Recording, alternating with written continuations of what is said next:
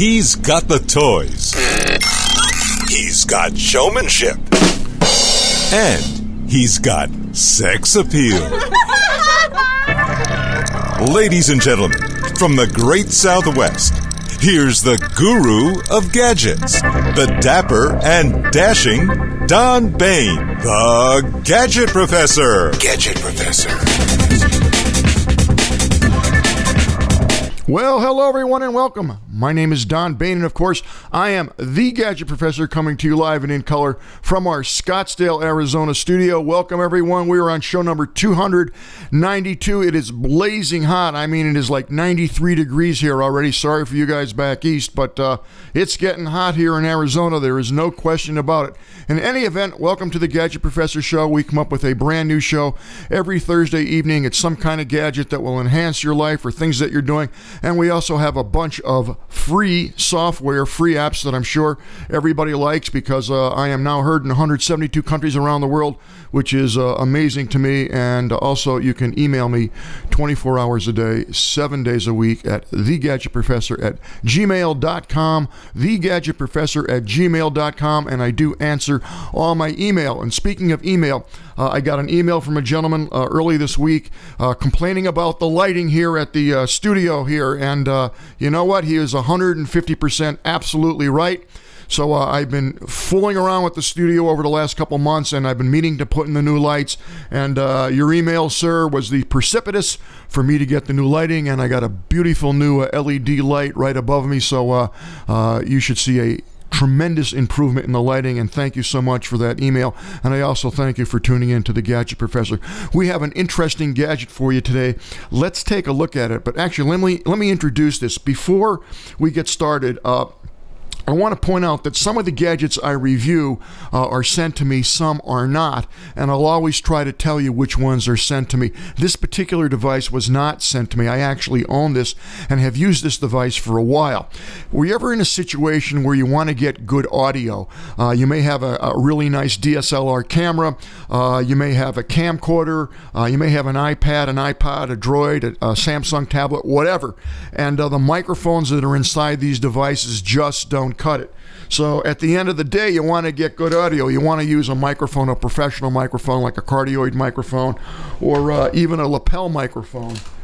I have a lapel microphone right here. This is called a lapel microphone, and it just literally it clips on your lapel like so, and then you plug it in. But these have what's called Xlr Jacks on the back of them, and those are typically what professionals would use. Professional musicians, singers, or even if you're at a speech, they're going to use professional microphones. So I'm going to show you a device that will allow you to use professional Xlr jacked microphones with pretty much any device that you're on. So let's take a look at camera 2, and this is actually the device. It's called the Saramonic mixer. It's called the SmartRig Plus, and this is really quite a device. And it might look complicated, but quite frankly, it's pretty simple, and this thing really works.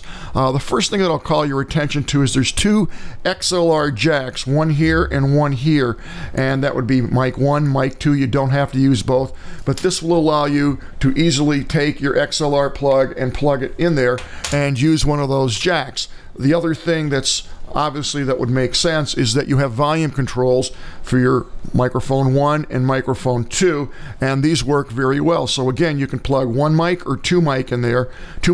Also, you have a 3.5 millimeter jack. So if you were to have one of those small microphones that you can buy on the cheap, you also can use these two 3.5 millimeter jacks. They work too. Also on the top, you'll see a switch here, and this is for stereo or monaural.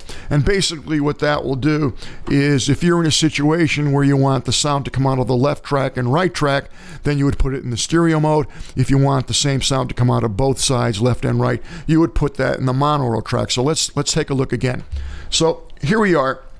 And also, this takes a 1/4-inch jack. Right there, you can actually plug a guitar or an instrument in there. So you can have a guitar and a mic or 2 guitars. You get it, whatever you want. And on the front, it's nicely decorated and tells you what's going on. There you see the microphones on top, the little microphone symbols, and that's exactly what they are. Right here, you'll see that this is labeled Channel 1 and Channel 2. Again, Volume 1, Volume 2. So the layout is really simple. This is the part that I actually like. If you want to use it for your DSL camera, you're going to click this switch to the camera side. If you want to use it with your smartphone, and I don't care whether it's a Droid or an iOS, an iPhone, you're going to push this switch to the right side. So that's pretty simple there. And this switch here is for what's called phantom power. And you'll see there's 3 configurations. There's on, off, and plus 48 volts. So right now the device is off. If I want to turn the device on, I simply go like that, and I don't think you can see it, but there's a light that's actually lit, and this device is on. And if I let's see, there you go. So you can see the device is on. You can actually see that green light, and off. And then if I want the phantom power on, I think you can see the red light and the green light, and that means that it's supplying 45 volts to the microphone. I'll talk a little bit more about that in a minute.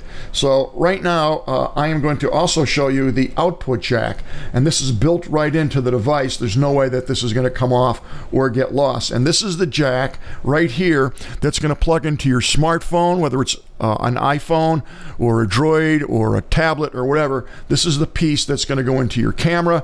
This is how the metal connects to the pedal right here. This is where the output goes. And then additionally, which is a really nice feature, here's your headphone jack. So I will hook this whole thing up and show you essentially how it works. So let's take a look at that. Okay, so here I have the microphone, and there's just a cord on it with the XLR jack coming off it. So what I'm going to do is I'm going to plug this into channel 1, and let's take a look. So there's channel 1, and there's the jack that goes to the microphone. That's channel 1, and you've already seen me put the lapel on. This is the jack that goes to the lapel. I'll put this in channel 2. Let's take a look at that. So there you can see channel 1, channel 2, and right here we have the volume controls 1 and 2, and I can make that louder or lower. The device is already on. You can see the lights there, and I actually have the phantom power on, so that's pretty simple. So now the way this works is I have 1, 2 microphones, and now I'm just going to plug this last jack into the iPhone. So let's take a look at what that looks like. Okay, so I have my headset on, and let's take a look at this puppy all wired up. We'll now take a look at this Saramonic SmartRig all connected up. Let's go to camera 2. So here we are. You can see mic 1, mic 2. There's your volume controls. The device is on. You can see the lights, and now the output jack right here is actually going, as you will see, directly into the iPad, and I am using iRig IK Multimedia to record my sound on the iPad. You can use whatever you want. And the only thing that I've actually added, folks, is right here, this jack actually goes to my headset here. So the device is all hooked up, and now I'm just going to hit record on my device, and both microphones, both my lapel and my microphone here, are now going to record onto the iPad. So let's take a look at that. Okay, so I'm all wired up. I'm ready to see this device work. I have my microphone right here. Let's take a look at the iPad, and we'll watch it record. Okay, so here we are. The microphones, as you can see, are wired in.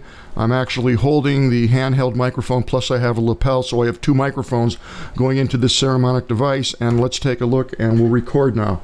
So I am going to hit record, and there we go. I'm actually testing out the Saramonic SmartRig. Hello, hello, hello, and now we're going to play this back and hear what it sounds like. I'll stop it, and let's take a listen. Okay, so I've just recorded, and now we're going to play it back. Let's see what that sounds like. I am going to hit record, and there we go. I'm actually testing out the Saramonic SmartRig. Hello, hello, hello, and now we're going to play this back and hear what it sounds like. Okay, so there you go. You can see that this device worked flawlessly. The sound controls are excellent, and pretty much everything about this device works as stated. Real solid piece of equipment. The recording that I just did on that iPad is the equivalent, as good as what I'm recording right now on my digital studio. So So here's a perfect way for you to bring in sound or instruments to any device. So if you're having a conference, if you're having a meeting, if you're a doctor, a lawyer, or an Indian chief, and you want to get good quality sound, this device is the perfect device to use to incorporate high quality sound. Even if you're doing family videos, you want to hear the story of grandma and grandpa, instead of using that tinny junky mic that's in your smartphone or attached to your DSLR camera, even if it has one, this is the way to go. And microphones run about $100 to a couple $100,000 depending upon what you want to buy, but this device does work well. Let's take a look at the page that it's on, the web page. And again, it's the Saramonic USA. This is the Saramonic SmartRig, and I guess you can see me better now with my new lighting, huh? So this is $99, and it's a steal. It's 2-channel. You get all those inputs, all those controls, and it's really quite an amazing device. I actually bought mine on Amazon, $99.95, and if you're a Prime user, then the shipping is free. So you're not going to go wrong with that device, and it's just a perfect way to enhance and improve the sound quality significantly. It's not like a little improvement. It's an enormous improvement. So I hope you'll consider that if you want to get some good audio. All right, let's take a look at some apps. But before we do that, I want to tell everybody that NAB is coming up in April, the end of April, April 22nd to April 27th, I believe it is, and that will be in Vegas again this year, as it is every year. And this actually will be the sixth or seventh consecutive year that I've been invited to go back to NAB to do my show, and that's essentially 15 minutes. Every 15 minutes, I do a new interview with some new technology. NAB stands for the National Association of Broadcasters, and that's where everybody around the world gets together for about a week and has seminars, training. Anybody who's anybody in the video space will be there, or in the broadcast space, and it's a great way to see where the technology is going and what's new. So let us move on. Right now we have some apps, and I know you're waiting for those. The first app that we have is Master Seeker. Master Seeker, that's right, Master Seeker. If you are looking to find some files real quick on your Windows device, and it takes time, you want to get Master Seeker. It's totally free. This is version 1.5.1, and this will search out pretty much anything you want on steroids. The thing that's nice about it is it takes wildcards, so you can put star dot. If you think the file started with the JA, just star.ja.star, and bam, I mean, instantly it will pull up every single file on every single drive that you have in rapid speed. So this is really a great free piece of software, and if you have a lot of files like I do, and you're trying to find them and can't do it, you definitely want to check this software out. It's really, really good. The next piece that we're going to talk about is Restore Point Central. Unfortunately, I got an email, I think a day or two ago, from a young lady who just updated, I guess a week or two ago, her Windows 10 operating system. And when she did that anniversary update, it kind of pulled out the restore feature point, and of course you got a virus and try to restore, and couldn't find any way to restore.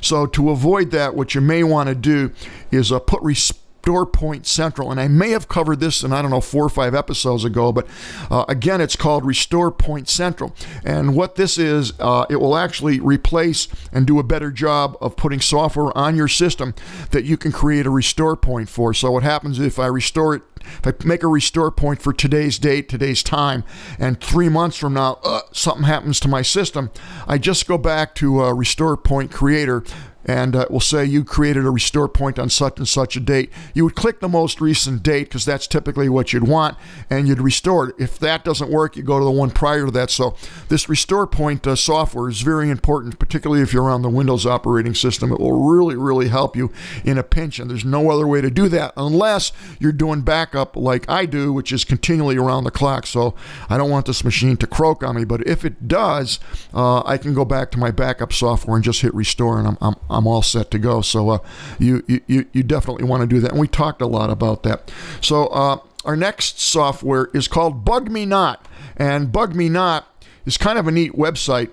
if you've ever gone on to, been browsing the web and gone onto a site where it wants a username and password, and you really didn't want to log on and share all your stuff, like your user, create a new account, a new email address, yada, yada, yada. Bug Me Not is what you might want to check in. What this does is it shares logins to a lot of different sites. Let's just leave it at that. And instead of logging in, they'll tell you what the username and passwords are for those particular sites that you want to get on. And typically they work. Sometimes they don't, but it's free and it's worth a shot. So you might want to check out Bug Me Not. And there's a little place there where you put the URL. So if you were to log into, cnetdownloads.com and you needed to create a username and password, if this one already had it for you, it would share it with you. So you may want to check that out. Here's another neat website. Now personally, I'm not one into trivia. I know some things because I'm old, but I'm not a trivia bug or buff, if you will, or one of these interesting facts that you really don't care about. But this site does exactly that. This site is called Sporkle, and this is full of all kinds of quizzes, activities, trivia stuff that you really don't want to know, and it has some really interesting things here.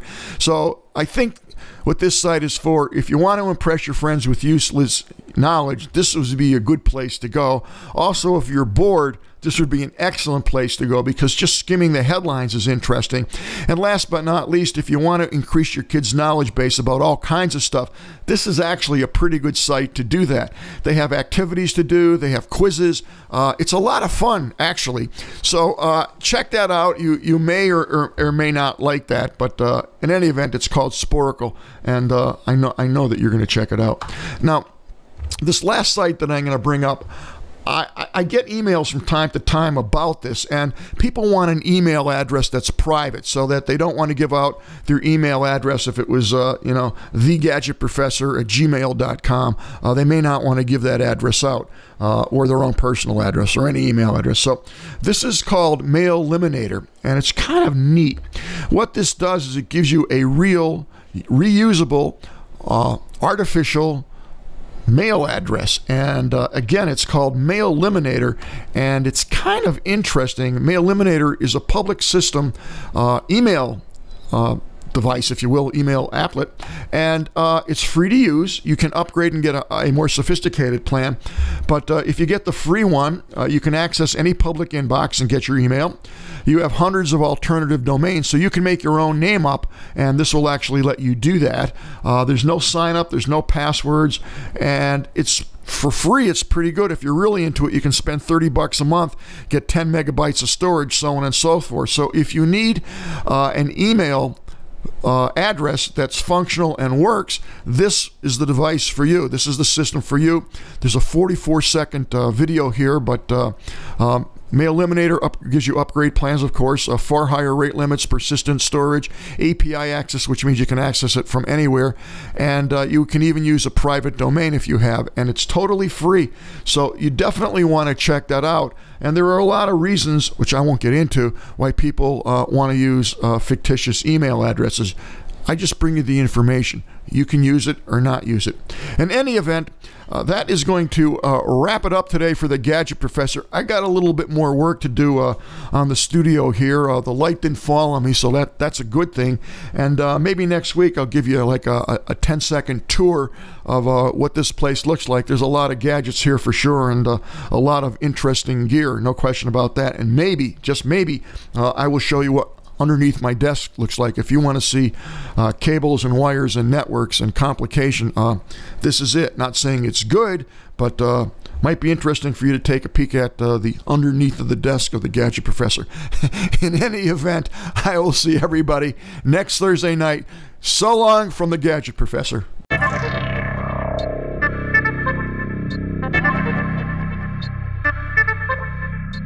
The Gadget Professor is produced by Don Baine, Multimedia Communications, LLC. If you would like your product reviewed on The Gadget Professor or would like to appear on The Gadget Professor, contact us via email at thegadgetprofessor@gmail.com. The opinions expressed on the program by the host, guests, call-in listeners, or chatters are solely the opinions of the original source who expressed them. And thank you for watching The Gadget Professor.